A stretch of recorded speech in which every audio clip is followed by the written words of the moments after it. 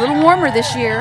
Last year it was so cold, but I weathered through it because I had my wetsuit on, and I brought my wetsuit again.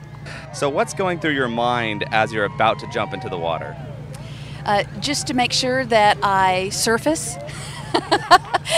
and that I do this all in good fun, and to celebrate Buc Days, and to make sure that the kids, the contestants, that they're having a good time, and that we just really celebrate our city. So what do you hope that the community takes away from the event today and in Buc Days in general? That they all participate. You know, bring out all your families and friends, and there's so much to do in Buc Days. Come out to the wonderful rodeo, the carnival, the parade, and there's a junior parade.